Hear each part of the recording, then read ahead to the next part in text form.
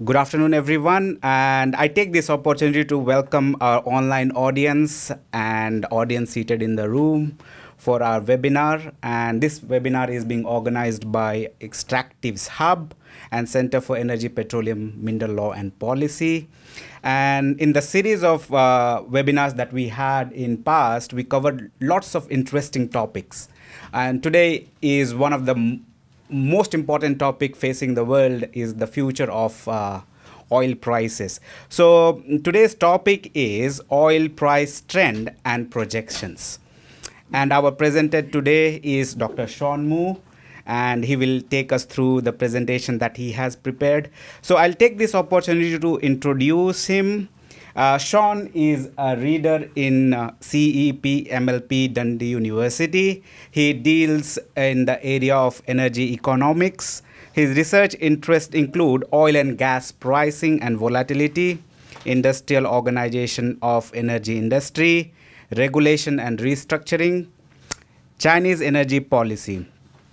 Shawn is well renowned in the energy sector, and he has published in leading journals including Energy Inquiry, Energy Economics, Energy Journal, Energy Policy, and Journal of Industrial Economics. Before I pass on the mic to Shawn, I would also like to say that Shawn has recently published his book, which is called The Economics of Oil and Gas, and it's being published by Agenda Publishing House. And this is the 6th book in the series which they have published under the series which is named Economics of Big Business. And if you want to buy this book, I will really encourage you, because it's easy to read, easy to understand. Even people with minimal amount of mathematical background, they can understand the oil and gas industry through this book. So it is available in 2 versions. One is paperback version, which is little cheaper. Students may be interested in this version. But if you really want to keep it for your library, then we have a hardcover version as well, and which is little costly, but you may like to have this for your library as well. So I'll take this opportunity to welcome Shawn, and I'll pass the mic to Shawn now. All right, thank you, Dilip. Thank you for everyone for coming for this webinar. As Dilip said, the topic here is the oil price trend projections, and I will also try to speak something about the implications of energy transition, the energy transition from high carbon fossil fuels to low carbon energy resources. What are the implications to the oil price? Thanks, Dilip, for this very remarks and for introduction. So here is who I am. I'm currently a reader in energy economics at the Center for Energy, Petroleum, and Mineral Law and Policy. So before I came to the Center for Energy, Petroleum, and Mineral Law and Policy in Dundee, 10 years ago, I worked in California in a consulting company, and then before that, I worked in China National Petroleum Corporation and PetroChina. So yeah, oil has always been in my mind. Okay, so I think the question, if we want to talk anything about the oil price trend or any sort of outlooks projections, it's always good to look at the history. We cannot go back to the history, but we can always learn something from the history. So the history will always read them. So in this slides, you will see I have plotted the oil price over more than 150 years, from 1861 to 2018. The reason it started from 1861 because the modern oil industry typically is considered starting from 1959 in the US.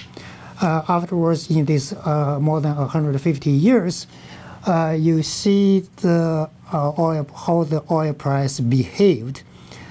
So on the bottom is the nominal price, and on the top is the real price. Because this has more than 1.5 century, so we need to more look at the real price. The nominal price will hide many of the things because of the inflation. So for the real price, it's more comparable, and oftentimes people always say, you know, the current price is low. Now, how low it is low? So here I just give you a brief idea. If we look at this from 1861 to 2018, the whole period, the average is $37 essentially. And the average from 1974 to 2018 is about $61 per barrel. So the reason why I separately look at this from 1974 is because this is the real the era where the OPEC has been on the stage and take control. Before 1974, the OPEC was formed in 1960, but did not really come to the stage to have a major impact on the price until 1974, the first oil embargo. So, you know, the 61, so this just gives you a rough idea. The second issue I want to mention here is if you look at this real oil price graph, you will see the price has been always goes up and down, and there are a lot of cycles. So that's one of the reasons why we need to look at this, and one of what I'm going to talk specifically about oil price trend and cycles. I'm not going to bother you too much with the model itself. Some of the audience have a stronger economics background, so you are welcome to read the paper that are published at the Energy Journal. But what this paper is doing is to decompose the oil price into 3 components. One is the long-run trend. This long-run trend is a very long run, the long run over the 150 years. That's the long run. And then the second component is the long cycle, and then the third component is the short cycle. Now, how long is long, how short is short will be estimated from the data. Let the data tell us. And also we include a structural break because to accounting for the change in the market structure in 1973, 1974, the OPEC. So this essentially what briefly this is what the paper does. So what the paper was published in 2015, but the first complete version of the paper was in 2012. But over the past several years, I have been monitoring how the model doing with the updated price when the price is available. So the pattern still remains. The 3 components. The first big component is the long-run trend, as you can see from the top panel. The top panel is the long-run trend. There is a break in 1973, 1974. This is the structural break. But the top panel shows a minor U-shaped trend. The reason for a U-shaped trend is there is a theory behind that. The theory is for many of the extractive industries, not only oil, for some other industries as well, like minerals, you could have a pattern of U-shaped.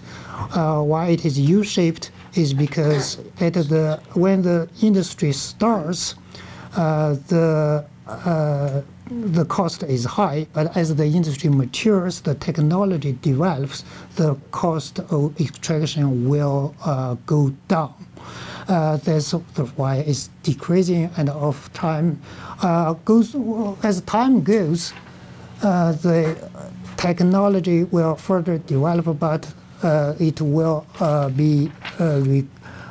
it cannot be offset by the depletion as time goes, because the easier to exploit resources, easier to be exploited resources will be explored first.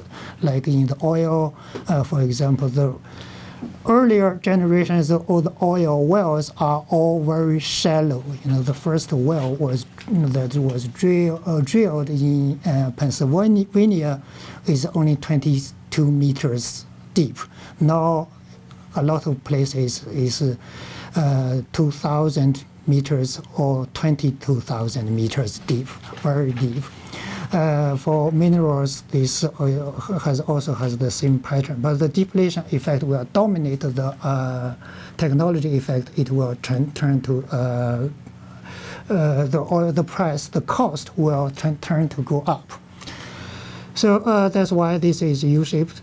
The second panel is the short cycle. The short cycle is, as you can see, is fluctuating. The length is about 6 years, which corresponds to the business cycle, the real business cycle. The real business cycle is typically driven by aggregate demand.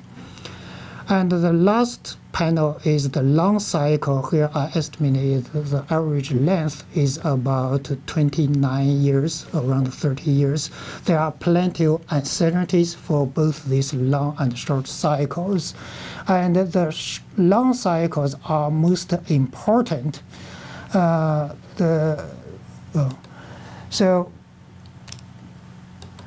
the long cycles, one is the length is important. The second is the magnitude are also important, because these cycles will add together.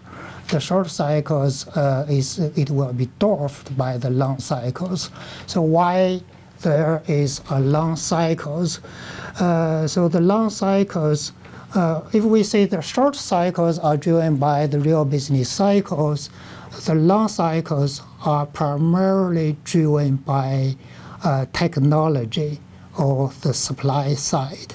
Why it would be 30 years, there is no concrete theory on that, but from my observation is because this industry is very capital intensive, and it takes a long time for a project to take place.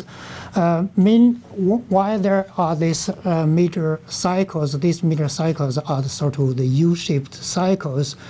So it's driven by the technology, major technology breakthroughs. So something the technologies like the shale gas, shale oil development in the U.S. in the recent year, in the most recent cycle. The previous ones like the development of the offshore, deep water offshore fields. And then the earlier ones, you go back to 1950s, the development of the Ghawar oil field in Saudi Arabia. Some of this is technology, some of these are more about the opening access. So it's if we just look at the industry, the industry takes about like 10 years for a major technology to mature. For exploration and development, 5 years, another 5 years for exploration, and then development, another 5 years, and take about another 20 years for an oil field to deplete to produce. So that's the sort of why it's 30 years. Once a technology breakthrough, the price could go down, and once the depletion, once it is matured, it will go to the bottom of the cycle, and then it could go up as depletion effect takes place. So these are more structural issues. You may also ask, how about the politics? So the political events, my view is many of the political events often coincide, if not caused by, the price is, the price swings. If you have read the book by Daniel Yergin, even the Second World War is caused by the desire to acquire the oil by Germans.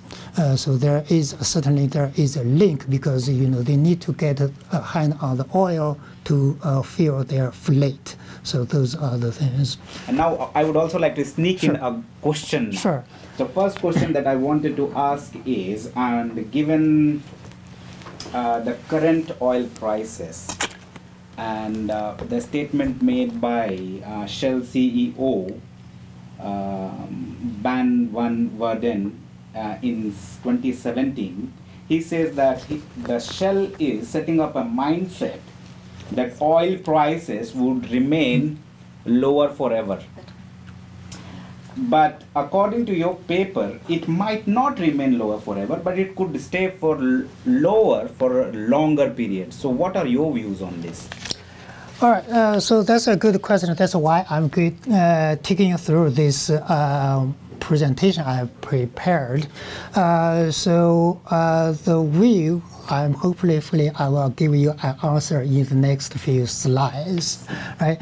So whether it will take for longer or take for whether it will be lower forever or whether it will be lower for longer. So I hope you will get an answer in the next 5 minutes. Okay, yeah. Okay, let me see. So I use this model in the paper. We did a lot of comparisons by holding the price going back to 1980 and do some out-sample forecast. So this is the best model from the models that are available. So the key here is to understand that the trend and the cycles are important. So it's always very dangerous to forecast the oil price, because the oil price is just notoriously difficult to forecast. Even I'm an economist and I have done a lot of research on this. It's always difficult. There's, oftentimes people say, I would forecast the oil price, but I don't tell you when, or I can tell you when, but I couldn't give you a specific figure. But in reality, we always need to, particularly for the business operations, we need to have some sort of view about the long-run oil price. For investment decisions, many of the investment decisions hinges on the oil price assumptions. So what I'm going to do next is, first I'm showing you a little bit what my model predicts, and then I'm going to look at some specific issues and some other forecasts and give you a view. So these slides I show you a little bit on this model forecast, and I compared how this model forecast compared with the real. So that's actually I compared just over the first graph is holding the data up to 2010, and then compared it with the recent up to 2019. Actually, the BP statistical review only has the data up to 2018. I updated to 2019. You see the two things here are important. The first is my forecasts are always wrong. So if you look at the red line, it certainly is always off to some extent. But if you look at the range, there is this is the one standard error band. This one standard error range is not too bad. So that's what I want to see from this model. And then I did a little bit more comparisons by updating the data for each year. So I'm not going through each of these. And since you are asking the question about what's my view on this, so the first I'm showing you is this what the model tells us. The model shows particularly in the next couple of years, is there is a wide range, but it could go down a little bit down compared to 2019. 2019, if some of you probably remember, the average is about 61, 60. In the real 2018 dollars is about $63 per barrel for Brent.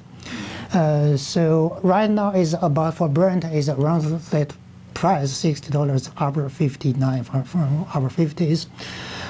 So this the model forecast in the next couple of years could be a little bit lower, but there is a wide range. So in the 60s is certainly is in the range. It's not wrong, and this could go up after 2025. So there is a range. Now, obviously, the next question is why? What's the reason for this, right? So what I'm getting here from this model shows is basically is the model. The model takes all the, sometimes the people discount the time series models, but the time series models contains a lot of information on itself because our price itself contains a lot of information. Why? Then to answer the why, one is to look at the data itself, but you need to look at some of these demand and supply fundamentals. So the demand and supply fundamentals, basically what we can look at from two sides. Simple is demand and supply. Economists know nothing but demand and supply, right? So the demand side, we need to look at certain factors, a number of factors. Certainly there are some risks. The risk is one is a big risk is another recession coming from some of the developed countries, particularly from the US. The US, the economy has been in expansion for more than 10 years since 2009. But there could be some sort of running out of steam in next couple of years. I think this year is relatively okay because it's still an election year. There could be an election cycle on this. China is slowing down. The short-term effect on China is obviously there right now is the coronavirus. This coronavirus is going to affect, I think the effect will be relatively short-term first quarter, but it's already has an impact on global demand for oil and for gas, because you see a lot of this transportation is cutting down, and for aviation, for trucks, China, the whole country was on hold for a few weeks. So there will be a demand side on this, but it will be a relatively short life, I think. But overall, China is slowing down. The next issue is the supply. The supply is a big supply impact is in the U.S., the non-OPEC supplies. The non-OPEC supplies, the U.S., here this figure, this slide shows the medium-term U.S. and Canadian oil supply. This oil supply, you can see these are the different lines. These are predictions by IEA and OPEC. And every year they update these predictions, these forecasts, but over time it has been growing, but still growing. I think it will grow at some point. It will slow down. The growth rate will slow down. If you look at the graph, it's something like this. It will grow at a diminishing rate, but it's probably going to reach a peak at around 25 or something around that. So that's on the supply side.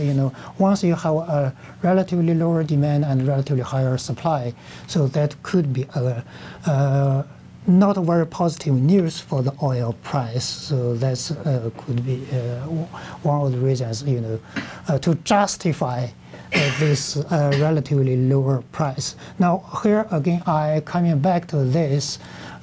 So this is the, what I focus here is the model forecast is the real price in the 2018 dollars. When it takes in the nominal dollars, it could be go up a little bit higher, but also again, there is a range of uncertainties. This is the I think this is the IEA's forecast. People don't want to call it a forecast, it's assumptions. The assumptions is going to be $60. I think it's relatively too simplified, but certainly it's in the range. So I'm not too positive that too optimistic that the oil price will suddenly go up and stay long for a sustained period. So that's sort of for the medium term. For a longer term, so this is the IEA OPEC, their sort of assumptions on the long-term outlook. There are a range of outlook. If you look at this for the 2030, so the IEA forecast depends on a lot on what's the next topic about the energy transition. Because with respect to the energy transition, you probably have noticed there are a lot of discussions, a lot of policy announcements. For example, in Europe, particularly the EU, has set a target of meeting to get to reach a carbon neutral by 2040 or 2050, and then the UK has recently, last year, passed a legislation to achieve carbon net zero. Essentially, is also carbon neutral. So overall, the net carbon emission will be zero. So this will have a big impact on the demand for fossil fuels, for oil, but more importantly for coal, and then for gas. Whether we can reach there is a question, but we need to be assured. I think I'm sort of the view is we probably we see countries, particularly in developed countries, particularly in Europe, are speeding up on these energy transitions. So again, there are various outlooks by the IEA and with the different policy scenarios. So that's the sort of, I think that's the next topic I'm going to briefly discuss. Here is these slides on these energy outlooks by the different organizations. The first three are the BP energy outlooks. There are EIA and then IEA. The key message from here is basically two things. One is for most scenarios, the oil and the gas will still account for 50% of the primary energy demand. In this, oil, the share of oil could decline, but the absolute value of the oil demand could increase. So that's for most scenarios. The gas will be expanding because gas is a low carbon. Among the fossil fuels, the gas is the most, has the lowest carbon emissions. Renewables are fast growing. Coal is declining. There are two scenarios that oil could decline. One is the sustainable development scenario from the IEA, this one. And then the BP is called the rapid transition, these scenarios. So there are a lot of challenges whether we can get there. So that's the basic takeaway from there. The other point is the demand growth will mainly come from the non-OECD countries. Is still out of the OECD countries, there are still more than 1 billion population still don't have much access to electricity. So how to get these people on this electricity consumption is a challenge. And also the vehicle ownership in many developing countries are still very low. So this would be this will be why there will be a big growth from the developing countries or non-OECD countries. Here is again, because today we are talking about oil price. So here I look at this oil demand outlook. For comparison purpose, because these different agencies, their starting point may be different. So for comparison, we just compare their relative forecast with their relative to 2018 levels. As you can see, with the exception of the BP rapid transition and the IEA, one of the IEA scenarios, the sustainable development scenario, all other scenarios are the absolute value of oil demand is still growing. So this will take us come back to the long-term view, I think. Okay, so the long-term view for this forecast, and then see this is again for IEA's forecast. The first one is the 2018, and then the 3 other columns. The SDS is Sustainable Development Scenario. The IESTEPS is the stated, I think is a stated energy policy scenario. And the last one is the CPS is current policy scenario. The sustainable development scenario assumes the world will meet the sustainable development goals, meaning the world temperature will be maintained at 1.5 degree, below 1.5 degree increase relative to the pre-industrial levels. So that's the ideal situation. The next 2 scenarios, the STPS stated policy and energy policy scenario is the current stated energy policies. So each country has stated what they will do. So that's like what they can achieve. Then the current policy, the last one is current policy scenarios, is basically is the status quo. So all of this, the sustainable development scenario, which predicts the oil demand will have a bigger decrease, and you see the electric vehicle, the transportation demand for electricity will have a big increase.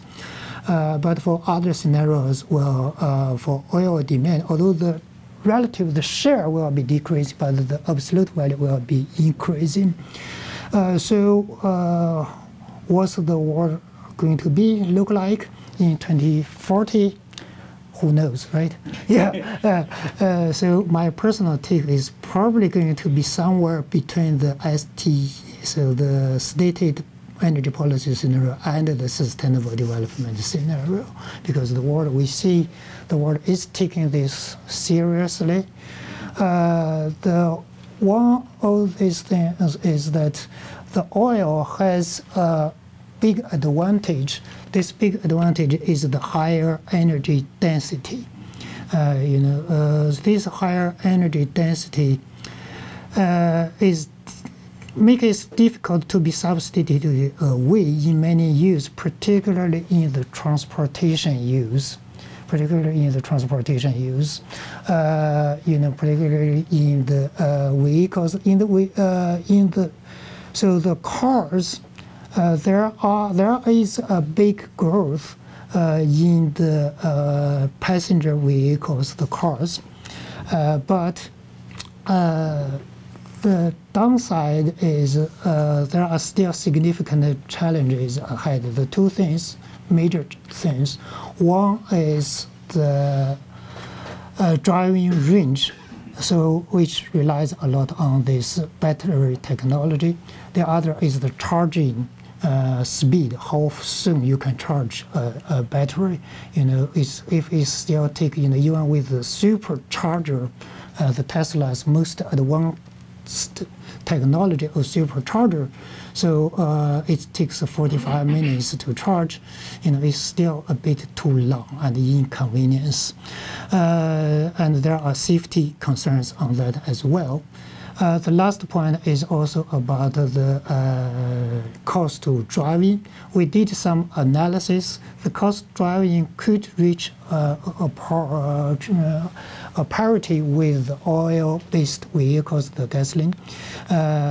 So if the battery price can be further reduced, and we see the battery price cost has been reduced quite a lot over the last few years, but my sense is the battery cost, this is anybody's guess. The technology, there could be some sort of limitation on the battery technology, how soon is battery technology can further break through. This has implications on both these two challenges for driving range and the charging time, as well as the cost. But the electric vehicles offer some certain advantages. There are certain core factors, because electric vehicles is naturally better, more suited if you want to have more automations, like autopilot, and then you have some more this sort of entertainment. So these sort of things could be interesting.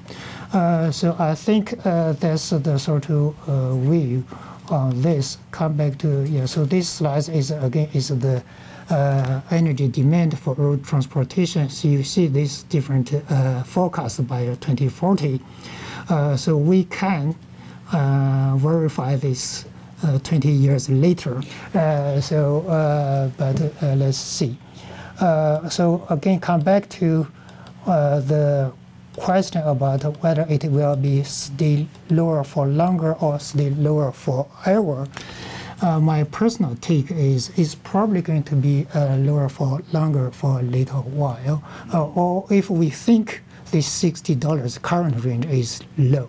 Okay, so by 2040 could go up to some extent. So again, this slide, what I'm showing you is this what the IEA is forecast, and from my model, it also shows picking up by from 2030. So that could be.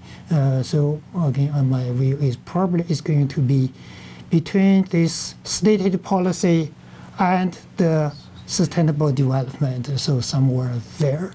On the positive note is I think even by 2040, even by 2050, there is still a role for oil and gas. Even with all these low carbon initiatives, we will still still use oil. It may reduce the share in transportation. It could, but there are still certain other sectors like petrochemicals, like aviation. So all these sectors, there could be still, there will be still a role. Even coal, we are forecasting the coal. I mean, everybody is seeing the coal is dying, but the coal is still will be still there. I mean, to end this is. The Stone Age does not end because we run out of stone. But we still use stone, right? Yeah. So we are in buildings. Okay. So That's, I think for now, I think I will stop here and then take some questions. That's a big question. So that's from Abu, but let's answer the first one. Okay. Aish, she has asked a question based on WEO 2019 and its two most probable scenarios, status quo and stated policies. The oil price will rise more than $100 per barrel by 2040. What is the impact of peak oil if it is realized? So basically what we need to distinguish here also, Shawn, on the peak oil as proposed by Hubert, because we are moving away from there to peak oil demand. Yes. And probably your views on that. Yeah. So I think the question, the general audience, or at least in the past, when people talk about the peak oil, is attributed to Dr. Hubbard, that peak oil theory that basically is sort of we are running out of oil. So the oil production, the world production will peak at some day. Today, there are a lot of people talk about oil demand, peak oil demand. The peak oil demand in certain regions, there are probably we are seeing some of the oil demand is peaking. But if I think from this question is probably I see it's more about worrying more about the real peak oil. Go back to the Hubbard's theory about the peak oil. What is the impact of peak oil if it realized? If it realized, the oil price could go through the roof. So it could go more than $100. Certainly, it is possible. But as an economist, and we have looked at this peak oil and the argument for we are running out of oil, we have never been really running out of oil. So in history, there are several times people worry about we are running out of oil, starting from 1890s to 1920s to 1940s, and then the most recent one in 2007, 2008. So at the end, the price mechanism will work. The price mechanism will work on two sides. One is on the demand side. If the oil price goes up, as the oil price spikes, you will see it will have an impact on the demand. Some people talk about the demand destruction. So that will be negatively impacting the demand. And we see this from the previous oil price movement, like in 1970s, 1980s, the more fuel efficiency technologies developed from the transportation. And then the demand for other sectors has been moving away from oil. And there could be supply side, and this could stipulate the supply from oil production. So this is actually my cycles, the big cycles about. The big cycles is all about this. The oil price has stimulated the oil development, from the deep water offshore oil, and then to this unconventional oil. So who knows next big technology movement going to be? There will be something. The next question is from Abu Bakr, and he has a very long question, so let me synthesize it. Yes. So he is saying that given that OPEC is increasing its oil production cut by 1 million barrels per day, and it is now from 2.7 million barrels to 3.7 million barrels. So that is a supply side equation, but at the same time, he is also saying the market fundamentally changing in short run because of the coronavirus. Yes. So this question I expected, as you also pointed out, has come. So what do you think about it? Like what's going to be impact in short run and then medium run, given these behaviors from OPEC and coronavirus scenario? The short term, the short term is more difficult. I can tell you what's the trend for next 20 years. But if you want me to tell you what's tomorrow and give you a precise figure, it's difficult. But I think, there are two issues. One is, yes, there is the coronavirus. The coronavirus is affecting the oil demand, and that's precisely you see the oil price has dropped over the last 1 month or so. From initially about I look at the WTI. The WTI starting from the upper 50s, after it spiked a little bit when the Americans take down the General Soleimani, and then it's gradually down to now is a $50, 52. Brent is a 57, 50 something. So the current price is already taking into this coronavirus impact. It's priced in this coronavirus effect. That's one thing. I hope this will be recovered to some extent in the when we go into the second quarter and third quarter. On the supply end, yes, there will be some further costs. From OPEC, the big issue is not only OPEC, but also the OPEC Plus. The OPEC Plus, the Russia. So last time it is difficult for OPEC Plus to come to an agreement. So that's the difficulty.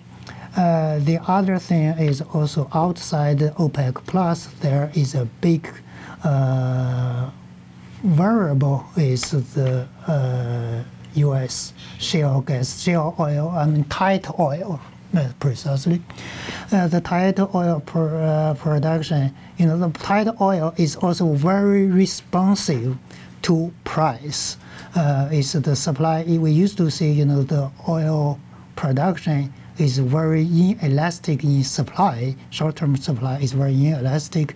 But for the American shale tight oil, because the technology is a little different, and also because of the market structure, because there are thousands of smaller producers, there is no way they can come together, say we coordinate to reduce production to push up the price. It's not possible. So that's the sort of the supply side. I think is going to be difficult. But my view is right now is already taking into account this price effect. So what you are saying is probably the OPEC Plus strategies are being countered by shale oil from Canada and US. Yeah, could be, yes. Okay. Yeah. So there is another question from Mr. Jalo. He's asking on peak oil demand again. In how many decades do you think we shall see peak oil demand achieved in developing nations? Again, this is a $1 million question or £1 million question. My answer is I don't know. But I think we will see the demand for oil from developing countries is going to continue to grow. So I don't see it will peak anytime soon.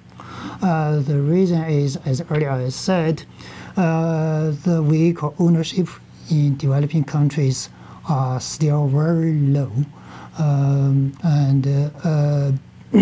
As the income grows, you will see, people will moving up the income ladder, will just to raise the living standard. So we will see more oil demand coming. And then you will see also another reason is, there could be the electricity vehicles from the, this demand will take away some demand from developed countries. And also the change of the behavior from developed countries because people will be more climate change sensitive, and then change maybe to use more the public transportation, but it's probably more difficult for some of the developing nations because of the electricity access to electricity, the infrastructure is very difficult. So that's the why I think the demand will still grow from developing nations. Shawn, we will take some question from within the room. Okay. Is there any? If no. No? What do you think? What is the most crucial factor in impact on the oil price in the next 10 years? What? What is the most crucial factor which will impact oil price in next 10 years? The crucial effect, factor is demand and supply.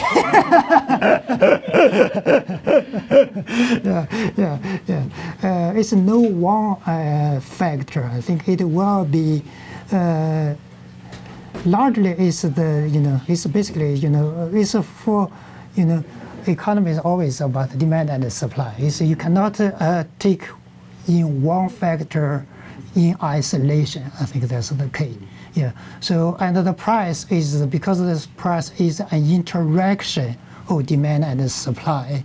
You will see this. You will have to look at this from both sides, and also the oil price will react. The demand and supply will respond to oil price. The oil price will also have an interactive effect on the demand and supply. Yeah. So the price goes. When the price is low, it's more difficult. It will stimulate the demand for oil. Yeah. So it's more difficult for people to switch away from oil. If the price is high, it's more easier for people to switch away. Okay, thank you. So we don't seem to have any more question unless we have question from within the room. Then we would like to have closing comments from you, Shawn, and if you have any closing comments or you would like to say something. No, thank you. Thank you for all the questions. I think that's it. Okay, all right. Okay. If anyone want to buy the book that I think you should show them the book. I think this would be so that one as well. Yeah. So that is Okay. So that Dilip just mentioned, this is the book. This is the hard cover, and this is the soft cover, the paperback. So this one is the price is much reasonable in my view. So what this book is about is goes through the whole value chain of the oil industry. So here I can show you a little bit, but I don't think anybody can see it. It's too far. But it goes through the whole value chain from exploration and development to licensing about fiscal regime, and then to transportation, to refining and marketing, and then to the oil price and OPEC. Okay? So if anyone wants to have a copy of this, it is available from Amazon. Okay? Thank you. And then we shall send them the slides afterwards. Okay. Yes. So Victoria just said we will share the slides afterwards. Okay. Thank you. Let's clap for Shawn Thank you. and